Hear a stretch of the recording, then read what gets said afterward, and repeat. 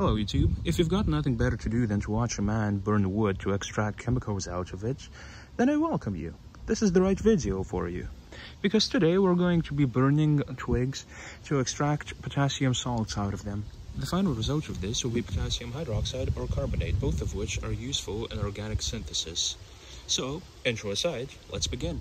So the first thing you're going to want to do is to make a campfire. A successful one, that is. So for this procedure, you need to collect the ash of the campfire after it's done burning. You should ideally do this procedure in like a container of some kind, much like this barbecue which I have.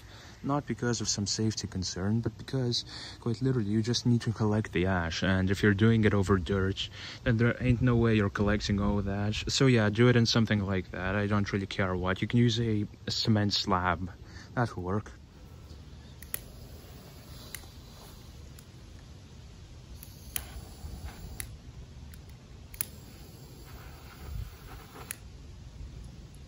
Yeah, I have no idea how to light this thing. I think I need something more flammable to light that. Typically people use kerosene for lighting fires. I, however, don't have kerosene, so I need to settle on something a little more household friendly. Just nice.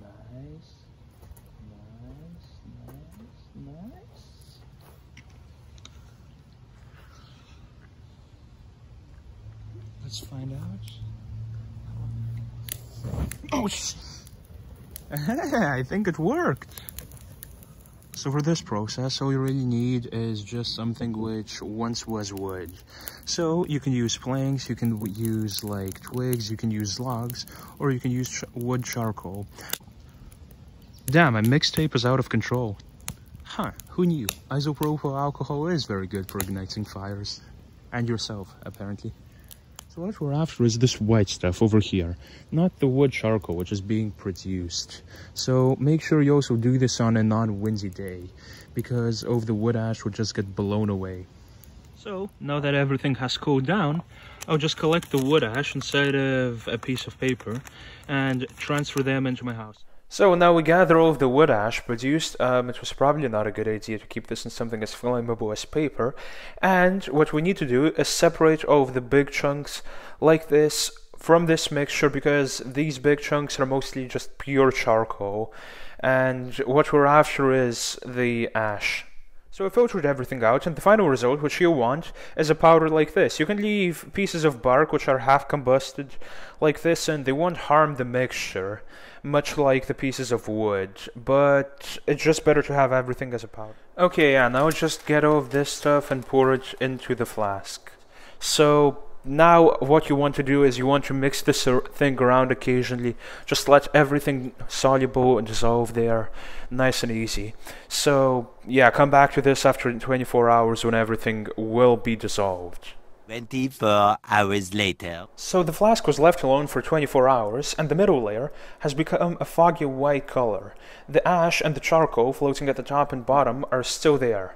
Usually, during this process, the liquid itself becomes a brownish color. However, this happens due to organic impurities, which get dissolved inside of the liquid. The fact that my liquid isn't a brownish color only signifies there is no organic impurities dissolved inside of it. It doesn't mean anything about the amount of potassium which has dissolved inside the water now. What I'm doing now is I'm filtering the solution for the solid chunks and the impurities inside of it. I'm just using a regular coffee filter. You can use a coffee filter as well. The reason a coffee filter works for this one is because it won't dissolve for this exact experiment, because the potassium concentration is so low. Now that I filtered all of the water, I just transferred it inside of this pot. Now what I'm going to do is just boil the pot until all of the water evaporates, and I'll be left with, hopefully, pure sodium hydroxide. Ideally, the water, when you put your fingers in it, it should feel a bit slippery, much like when you are touching salt water. After I boiled everything off, the result which I got is just a little bit of white powder at the bottom.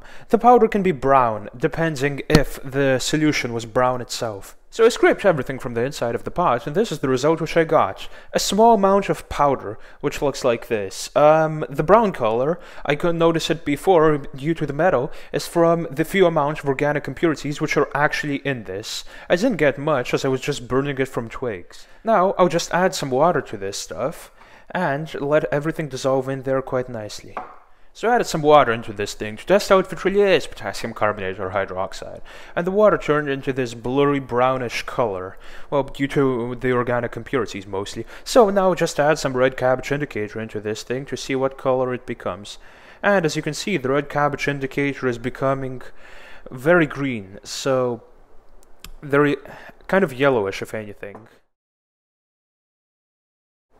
So by adding the pH indicator, the solution initially became a greenish color, and then it became a yellow color. I'm guessing this is because, like, the pH didn't have time to register. So I transferred it into another flask to make it more visible, and as you can see, it really is yellow. What this means that this is a massive success, and this thing is basically crawling with potassium ions, so it's hellishly concentrated with potassium carbonate or hydroxide. This means this is a big success. So yeah, once again, this is how you make potassium carbonate or hydroxide, and that's it for this video. Don't accidentally dissolve yourself in this stuff. See ya.